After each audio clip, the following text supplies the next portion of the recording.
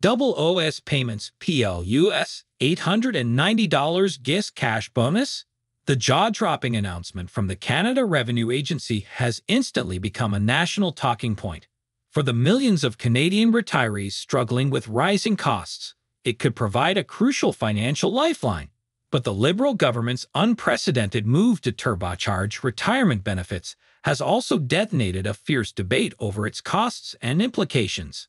According to details unveiled by the Trudeau administration, all old-age security (OAS) recipients across Canada will soon receive a massive multi-billion-dollar cash infusion hitting their bank accounts. In the upcoming May payment period, retirees can expect to collect double their regular monthly OAS pension payments. However, that's not all. Those also qualifying for the Guaranteed Income Supplement (GIS) will receive an extra $890 bonus payout on top of their doubled OAS funds. The Liberal government frames the OAS/GIS payment escalations as badly needed financial relief and stimulus for Canadian seniors being economically pummeled by intense inflationary pressures. As costs for essentials like housing, food, and healthcare soar, pumping billions in new cash flow aims to help retirees retain their purchasing power and overall financial security. However, the announcement is already igniting a firestorm of controversy and polarizing fallout. Fiscal hawks have pounced, slamming the payment increases as wildly unaffordable and unsustainable spending that will balloon Canada's federal deficits and debt load.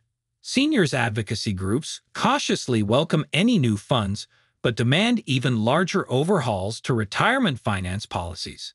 Meanwhile, political foes accuse Trudeau of cynically attempting to buy votes from retirees ahead of the 2024 election.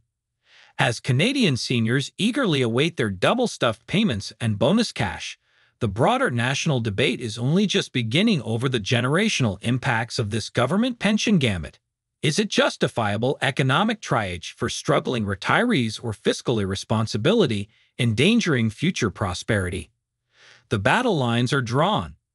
The Trudeau administration's bombshell decision to dramatically increase old-age security and guaranteed income supplement payments has detonated a political and economic shockwave across Canada. By temporarily doubling the monthly OAS pension amounts and providing a special $890 top-up for low-income GIS recipients, the federal government has committed to an over $15 billion cash infusion directly into retirees' pocketbooks virtually overnight. While promoted as urgently needed financial relief for seniors battered by soaring inflation, the costly package has ignited blistering condemnation and debate over its true affordability, motivations, and ramifications. From a fiscal policy perspective, the OAS/GIS payment surge raises alarms over ballooning government deficits and debt loads at an already perilous juncture. The Canadian Taxpayers Federation estimates the double OAS payments alone will cost $8 billion for just the May period. Combined with over $5 billion for the $6 million GIS bonus top-ups and Ottawa's existing funding gap, they project the total package could single-handedly increase Canada's 2024 budgetary shortfall past $75 billion. Such stratospheric deficit spending amplifies warnings that the Trudeau government is recklessly jeopardizing the nation's long-term economic and financial stability.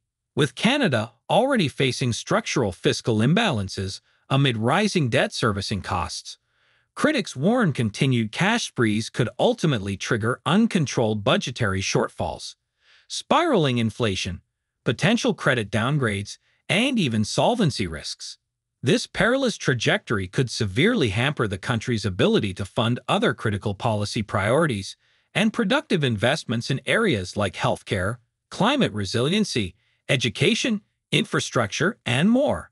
From an economic perspective, critics also caution the payment escalations risk fanning inflationary flames by flooding consumer markets with excess cash.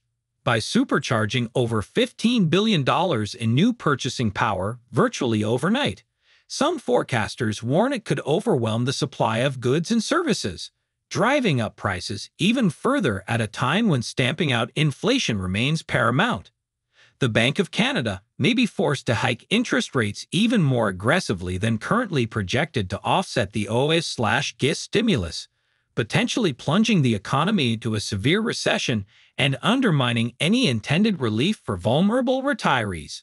However, those backing the payment increases argue they finally provide a substantive financial lifeline for millions of underfunded retirees and impoverished Canadian seniors facing destitution amidst raging inflation and cost of living pressures. The combination of double OAS payments plus GIS top-ups effectively provide raises of over $1,000 per month for the lowest income seniors struggling below the poverty line, allowing Canada's elderly to slip into homelessness, hunger, or forego necessary medicine due to insufficient funds would represent an unconscionable moral and humanitarian crisis in a prosperous society, proponents argue.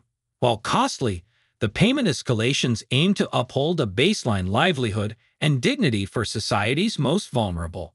From a social policy perspective, the OAS/GIS overhaul magnifies fundamental questions around the adequacy of Canada's public pension system amid rapid demographic shifts.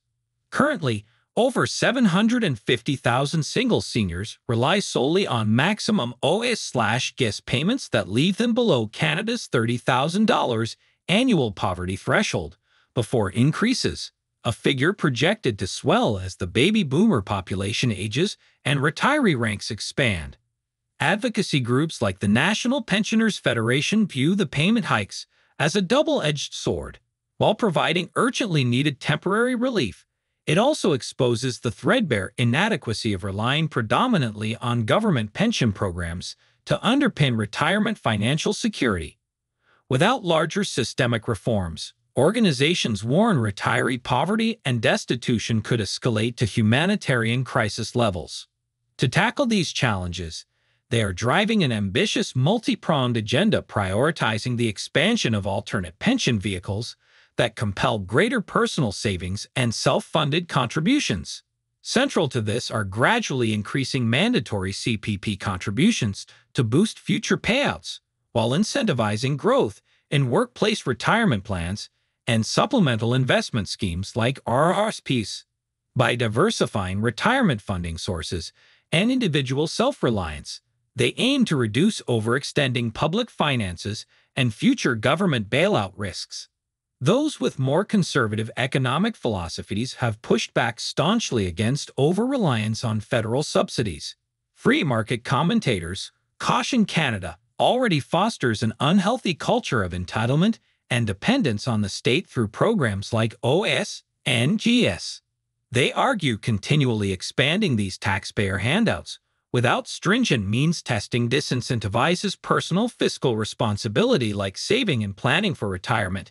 From this view, the payment escalations set a precedent of having the government shoulder more burdens previously meant for supplemental income and top-ups.